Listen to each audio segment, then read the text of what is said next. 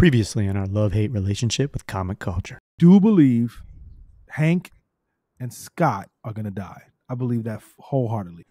And I think we might see Reed. In Ant-Man? Yep. Maybe. Yo, I'm Mickey Factz. Y'all Tat Wza. I'm Pete Rock. And this is our love-hate relationship with comic culture.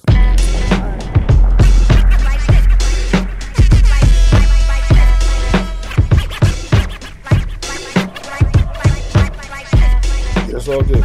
Joined each and every week by my brothers, Tat and Pete Rock, as we debate all things Marvel and DC comic culture. And today is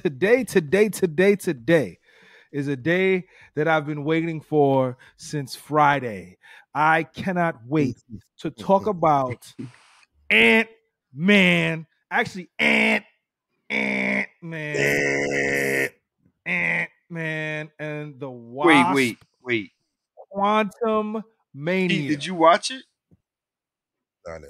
Yo, come on, man. You can't dump on me. I'll be fair. Yeah, I'll be fair. I'm waiting. Let's start off there. Let's start right there. Pete, why haven't you gone to see Ant-Man and the Wasp Quantumania? Because I've heard stuff about it. I'm just going to wait for it to come out on demand or something. You feel like it's not worth your time already? Not from what I'm hearing. Just so everyone is clear, I offered to give Pete $5 for $5 Tuesday to go and watch Quantumania. He shut me down. I asked for his cash app. He did not send. You know what? I was in the studio, my bro. I got excuse. You know what I'm saying? You don't need your money. He wants to see it. I'm right. He wants to see it. But you should see it now. Well, what have you heard, Pete? Okay, I've just heard that it wasn't good. It was a lot of jokes. It was like over the top jokes. Pete, have you seen the other Ant-Man? Hold on. I already know about the first Ant-Man. I know how Paul Rudd engaged himself in the character. And today it's just, comic book jokey. That's what it's about. You got to throw some little humor in the movies. I don't think it needs it, but you know what I'm saying? And so what I'm hearing about Quantumania just really kind of made me sad, man. Okay. You know what? I feel like Marvel has been striking out, man. Yeah. Well, I mean, listen, I can't argue with you on that. So, I'm listen. Tat. Yeah, I'm here. What do you give Ant-Man and the Wasp Quantumania on a scale of 1 to 10? All right. So can I say something? No. All of the I feel like are there to set things up. No Ant-Man is an 8 or a 9. Ant-Man himself does well in the whole universe, and his story is good, but the movie overall is like an in-between movie. Every Ant-Man has been, for me, a 7, 7.8. This I give a 7.5. Now, with context of Jonathan Majors is a 10. That alone makes me love this movie. I will go back to watch this movie to see what Jonathan Majors did. Paul Rudd did what Paul Rudd does with Scott Lang. There's no surprise there, so I wasn't upset about it. I get it. Y'all don't like the jokes. I hear you. But for me, it's a good movie experience. And this was a good movie. We started off phase 5 strong as fuck. And I know what your argument is getting ready to be, Mickey. And I'm not going to spoil it and jump in with my response now. Go ahead. Listen. Yo, I'm giving this movie a 6 out of 10. Okay? And I have a so first of all, spoiler alert. Pete doesn't care. I don't care. I don't know if Tom saw this movie or not. Tom, did you see this movie? I have not seen it, and if you're about to spoil it for me, I'm going to close my ears. You knew what this close your ears, bro. Take your headphones out your ears, because I'm about to spoil it. Spoiler alert. Okay, check this out. Check this out, man. I have a couple of gripes with this movie. The first gripe that I have with this movie is that the first hour was pointless. It was pointless. I did not like the first hour of the movie. I did not care about how they got to the quantum realm. I hated the fact that they kept not saying who Kang was. Like, no. This is what should have happened. I love Infinity War. I'm not sure. I know Pete doesn't like it. I love Infinity War. And honestly, Ant-Man and the Wasp, Quantumania, should have been like Infinity War from the perspective of Kang. Infinity War focused on Thanos. Infinity War focused on Thanos. The first film in Phase 5, you want to be like I wanted Infinity it to War. focus. Let me finish. I wanted it to focus. 20-something movies. I wanted it to focus on Kang. Okay, he's gonna be the big catch of the what whole about big Kang screen. Dynasty that's to come? What you want that to do? I want that to be what Kang Dynasty is clearly going to be about, the multiple council of Kangs. That's clearly what it's going to be. But we should have gotten a strong backstory of Kang, who Kang is, where he came from, what year, how did he get to where he was. We just know he just crash landed in fucking the quantum realm. It's like it's an introduction almost, right? Like just an introduction. Right. It should have. The movie should have been people that did Loki, right? The movie should have been about Kang, Tat. It should not have been about Ant-Man and the Wasp. It should have been about Kang. Same movie. Right? If it was only about Kang, y'all would say, yo, it's an Ant-Man movie. It wasn't nothing about Ant-Man in there. No, I wouldn't have complained about Ant-Man. Because the reason why is because he got good screen time. Kang was the highlight of this movie. Right or wrong? Yeah. Okay. What's the problem? Pete didn't even see it. Pete didn't see it, and he knows that Jonathan Majors as Kang was the highlight of this movie. What's the problem? The second half of the movie, anytime he was on the screen, he commanded respect. Everybody, no jokes. He didn't tell one joke because nothing was funny. Nothing was funny about what was about to happen. So you now understand the juxtaposition of Ant-Man being a little... Let me finish, Tat. All right, go ahead. I'm Tat, sorry. I'm sorry. Go ahead. Let me get my gripes out because you got your happy joy out. So the movie should have been about Kang. Mm-hmm. The first half of the movie, right? They should have just got rid of that, right? Jonathan Majors was excellent, pure excellence. He was a 10 out of 10. Me and Tat agree on that. He was a 10 out of 10. Yeah. I don't like the fact that Kang has seemingly been defeated. Say that again. What's that word? I'm not gonna seemingly been defeated, not killed. Well, he was killed by the Loki variant by 2 white women. We see a powerful black villain on screen, and a white woman killed or defeated him twice. How am I supposed to be invested in a character that got beat twice? He's supposed to be this big bad villain who killed Thor, who killed multiple Avengers, and loses or dies to Ant-Man and the Wasp. Really, the Wasp. Speak on it, my nigga. This, to me, is egregious. I hated to see Sylvie kill this He Who Remains. We excused her killing him in Loki. We excused it because it jump started everything. You build up Kang to be this fantastic villain, better than Thanos, only to lose to ants that were quote unquote sped up, evolved, and mutated or whatever. And I was hyped off the trailer, bro, by Jonathan Majors. I was hyped.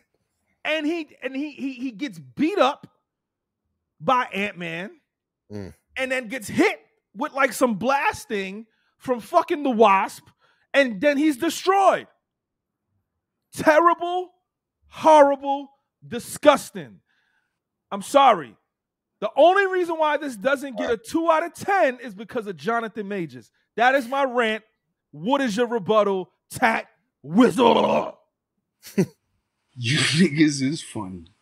So, do you know who Kang is? Do you know that his powers are technology? And that's what we saw.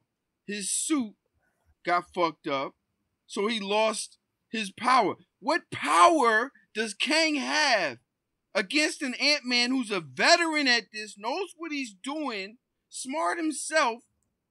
Y'all sleeping on him because he does some street shit and a little criminal, but the motherfucker's smart, is a dad. His daughter was in trouble. He has some extra fucking adrenaline in the system, and niggas can't beat somebody that got on some fucking Nintendo Power Gloves that went wrong. Man, what are you talking about? He is a big bad. That's the point. The season of the villain is here, but it's not just the big bad that we're dealing with that we regularly know. He's all powerful because he knows how to manipulate time. And that's what got disrupted when he got banished to the quantum realm, whatever. And he didn't have his chair. He had his suit. And that's how he was able to subjugate all the people in the quantum realm and create a massive army that he was trying to take with him. Because the technology was his power. That got disrupted when some real motherfucking heroes stepped on the scene. Uh-oh. He's getting his rocks off right now, bro. And I can't really speak. I can't say much. He who remains did not get killed by 2 white women or whatever. He who remains gave up. He said, I'm tired and I'm ready to go. They couldn't have fucking beat him if he didn't do that. So that theory, window, goodbye. Tat, you done? Well, the way Mickey said it and the way you're saying it now is just like, I ain't gonna like that part when I see it. When I watch this movie, I know what y'all. Did you see Loki, the season ending of Loki? Yeah. So that's the part with the Sylvie that we're talking about. The rest, I don't know. You may like it because we don't know that Kang got killed. He got defeated, yes. But he didn't get killed. Plus, but I hear what Mickey's saying. Let's go for it. You know, we really he gets defeated by the Council of Kangs, and y'all niggas is saying, Tom, about 2 white women on screen. Title this show, Kang got killed by 2 white women. That's the title. Done. You can have the title. That already, fuck. That already got me disinterested. I'm just letting you know. Listen, Kang did not get killed by 2 white women, people. I mean, if you want to go by what you said, instead of watching it for yourself. Pete saw. Hey, Pete saw. I saw the trailer. Get stabbed. That's I did see that. Let me tell you. That's one white woman stabbing and killing He Who Remains. Y'all was bound to not like the movie from the door. Tat, and I can give you examples based off this podcast. Did you not say last week? Don't say it. Oh, I think Reed's gonna show up. You better not. I'm telling you, Tat. No, I ain't saying that. But did Mickey not say last week? I think Reed's gonna show up. Did he not say that? Yeah, he did. I wasn't disappointed that he showed. That is impossible to combat unless it happens. That's his crew, though. That's his people. Too. He didn't. But when you give yourself that expectation, you setting yourself up for failure. Tat. Him not showing up has no bearing on my rating of the movie. But you was already in your mind like this thing should happen this way, somewhere else. No. I mean, that's his idea. That's, I have ideas. I would like. No, I mean, the movie wasn't good, Tat. Like the movie wasn't a 10. I'll give you that. The movie wasn't great. Bad though, man. It was mid. It was mid. The movie, I guess, in a sense, right? If 7 is a mid, because you said 6.5. Like, it's the same shit. If that's mid, then it's I said supposed 6. to be. It's the beginning of said the phase. You said 7.5. I'm saying 6. Now, what I will say, Tat, to your point, I think Ant-Man and the Wasp, the second movie, is better than the third movie.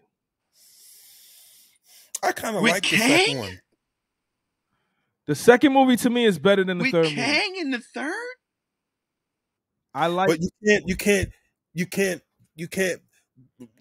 do that for a third movie with such a dope ass actor and a great villain to sum up the whole movie. He was great. He was a great second part of that movie. he made the. But Listen, people were groaning in the movie theater because we were waiting for Kang, and when he showed up, he delivered. But it took an hour, Tat. It took an hour long, bro. I hate when they do it that. didn't take an hour because you saw him in the first 5 minutes. Now, did it make you guess? Tat. Wait, did it make you guess where he's at now? Yeah, but it wasn't an hour before they got back to the quantum realm. Tat. I forget what it is. Tat. Whatever. And then Tat. you saw all of the different pieces. Now, I'm gonna give you 2 things I could have did without in the movie. I could have did without Bill Murray. I love Bill Murray. Yes, I agree. But He showed up at and I know the story. He asked the new Cassie, if he could get in. They gave him a part. It would have been somebody else's part. It makes sense, but it didn't wow me. It was like, all right, you did what you did. You flipped on Shorty, and then you showing she got a track record in that realm. Whatever, she was there 30 years. It's gonna happen. But now my gripe that brings it down for me, for sure. MODOK. let's hear that. Let's hear your bad side to No, this. it's MODOK. Mickey just said it. Okay. I was like, MODOK. this is not good. It didn't look like made him Darren look Cross. It didn't look like MODOK. It died. Wow. It had bad jokes. It just was, I mean, it had great action because of, what MODOK stands for. It was really fucking some shit up, but it was like you could have did so much more with this. And then now it's dead. Like, It's not hard to make MODOK look like MODOK with CGI. I mean, it's really not hard. But you know what though, Pete, in the real, I don't know that, dude.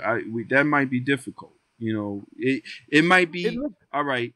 Somebody may say, "Oh, it's not hard to make beats," but then they can't make beats on your level, right? So yeah, it may not be hard to make something in CGI. But it may not be easy to make it on the level that we're going to accept from MODOK. Got you. So this goes back to why I don't like Iron Man, Pete, right? In the MCU. Okay. Right? Because Hank made Ultron. Mm-hmm. Why is Yellow Jacket also MODOK? And then why they changed the whole of who you just said in Ultron movie. Right. But Hank, you said Hank made Ultron? Hank made Ultron in the comics. In the comics. Iron Man makes him in the MCU. Uh-huh. Yeah, exactly. Why did they have Iron Man make him? Right. It should have been Hank. Now, Hank's attitude would have worked well with Ultron's attitude in the same exact movie. Mm-hmm. So that should have been done. Right? Mm-hmm. Now, also... But you don't like that Hank has leveling up evolving ants that can defeat armies because they develop their own technology. You don't like that part. That I hate that. I hated that so much. It was a cop out. It was a cop out. I did not like that. I did not like it. So ants can develop 10,000 years in advance and if they can go through if they can shrink to a microscopic size that puts them in the quantum realm, why the fuck not?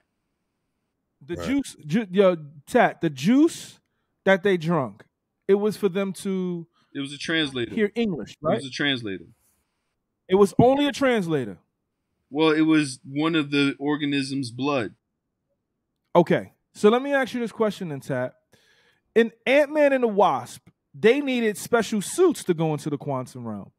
Why did they not have No, special suits when they they did got, not need and why special were they able suits to to go into the quantum realm. The special suits that were their suits could go into the quantum realm if the regulator was fucked up and kept shrinking them to the point that they went into the quantum realm.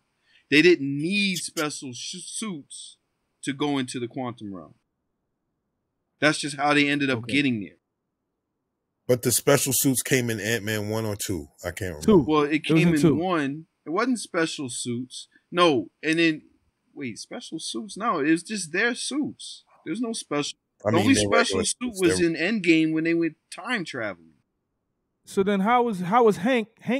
No, he had a suit on. How was Hank able to just get into the quantum realm? He didn't have a suit remember on. Remember that they put one in the minivan when they was doing the time travel shit? They developed a thing that could go into the quantum realm. Now, in this instance, what happened was Cassie developed a satellite where she was trying to look into the quantum realm in order to map it out and see shit. And MODOK picked up on the signal and sucked them in. I hate this movie. Man, how you hate this could have probably been movie, a little better away from what I'm hearing. I hate this movie. Jonathan Majors. I mean, Jonathan, if you're listening, you are too good for Marvel.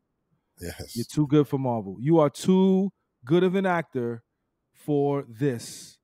When he was on screen, it wasn't even. It was like he was acting with amateurs. It wasn't even close. Wow. It was ridiculous. This man. It was ridiculous. I wouldn't say. I mean, he was on. I screen. can't argue right to the point. Like, he was phenomenal, and he was the best actor in the spot. I mean, but I would never say that Paul Rudd can't act. I would never say that Michelle Pfeiffer can't act. I would never say Michael Douglas can't act. Michael Douglas I forget what Hope's government. They all great, but she's alright. But I mean, yes, listen, he was above them in the sense that he brought a real villain to Ant-Man, which is not known for. Like, you know, they had fucking Yellow Jacket, who it turned out to be MODOK, right? They had Ghost. They're villains, but it's like, oh, you know, I'll take this Scooby-Doo episode a little bit. But Kang is a fucking Avenger level villain, right? So that in Ant-Man is a difference. The showing of the juxtaposition of here's the jokey Ant-Man that you're used to versus here's this real motherfucker that you gotta get used to. And to get himself out of the situation, he got sucked into something. We don't know if he's good, but it doesn't matter because there's a whole fucking tribe of these motherfuckers that seem a lot more aggressive, waiting in. They all gonna lose to white women. They all gonna lose to white women. You want me to all those gangs are gonna lose to white women. All of the gangs are gonna lose to white women. All of them. I have no faith in Kang. What kind of move is that, though? It's nasty work. Nasty work. Right. Now listen. Y'all so busy when seeing the connective tissue and not caring about it. Oh boy, here you go. Really connective see what's happening in the movie that you're watching. I'm calling you. I'm going off of fumes and feedback, bro. I ain't see it yet, so I'm going to see it. When I do, I'll have a better perspective in the next episode of this movie. Your name is Tat Tendon. Now listen. When you because this connective tissue shit, you can't keep using that as a scapegoat. It would have been funny if you just said Tat. So listen, right? When we think about some of the greatest comic book movies, y'all don't like connective tissue now. That's what you're telling me. Oh come on, Tat. When we think about the greatest comic book movies of all time, I really want to name an episode "Connected Tissue." All right, well then let it rip. Right? Listen. Infinity War. It's about Thanos. That's why that movie's so great. The Dark Knight. It's about Joker. Right? That's why the movie's so great. Infinity War was also great because all of the pieces that they were giving you for the last 20 movies We're starting to fucking It make was great go. No, it was great because we finally got a great villain out of the MCU. You said finally? Finally, yes. Before that, okay, we had Killmonger. Cool. But Thanos was better is a better villain than Killmonger. Right or wrong? Who? Thanos. Oh, yeah, definitely. Right. It's more powerful for sure. Oh, yeah. So he was a great villain. He was an incredible villain. Bad. He wasn't a villain. Marvel has had a villain problem. Thanos. And Kang is here, and y'all dead. Solo movies. They're making solo movies for villains, dude. Who fucking does that? You guys. The villains are here. That is giving this. Yeah, but not to do solo movies. They have to be introduced with the hero they came with, man. They can't do nothing different from how you know it. No, come on, man. This is a whole you know what? Why has it got to be? Why is it got to be changed? But the young motherfuckers don't know the old story. Well, why are you changing bullshit? Then maybe they go back or not. Go back, man, and just re-enhance that shit, man. I'm telling you, it makes more sense to do it that way than the way it's being done. I can't stand what they're doing, man. I listen. I'm with Pete, and you know what? Let's see. There's somebody out there, right? We have a fan question right now that kind of is in alignment with what Pete and how Pete feels. Potentially. We do have a listener question. Go ahead. You want to take it away, Tom? Yeah. This week's listener's question. Deron T. Thank you. Says, I'm not a fan of Paul Rudd as Ant-Man. Do you guys agree? And if so, who would be a better fit? So Deron Smith. Deron T. Shout out to Deron. For me, I actually like Paul Rudd as Ant-Man. I'm kind of used to him now. Yeah, I think that's what it is too, Pete. And I also feel like maybe I wish we would have gotten Michael Douglas as the original Ant-Man. I think that would have been better. Michael Douglas is the original Ant-Man. It's just we didn't get a story about the original Ant-Man. Right. We got some. I agree, but places. I like Paul Rudd. Paul Rudd. I like Paul Rudd as Lang Ant-Man. Is a good Ant-Man, and Paul Rudd is Scott Lang. Yeah. I'm gonna throw one out at you that I would suggest. Who? Adrian Brody. Adrian Brody. What did he playing? What did he play in? Give me some movies. He was in Bullet. He was in a bunch of stuff. King Kong. Yeah. Yeah. I like Adrian. He wouldn't have been a better Scott Lang than Paul. He would have not been throwing as many jokes around. That would be great. He'd have been trying. No. Actors know when they feel uncomfortable on doing things a certain way, and they'll be like, look, I want to take this role seriously, man. I don't want to be acting like a clown. You know what I'm saying? And I think that's, we need to look for actors like that. Jonathan Masters. This might not even be his best movie that's coming out this month. I'll end with that. But Jonathan Majors. Well, that's Creed. Yeah. Jonathan Majors. Majors, Masters. He's gonna body Creed. He's high end. Earned his correct name for sure. Too good. He's too but good. He's definitely gonna kill that Creed. He's gonna kill whatever he does. Did y'all even see Devotion? No, I saw Lovecraft Country though. Fire. Love Country. That was crazy. That was a crazy series.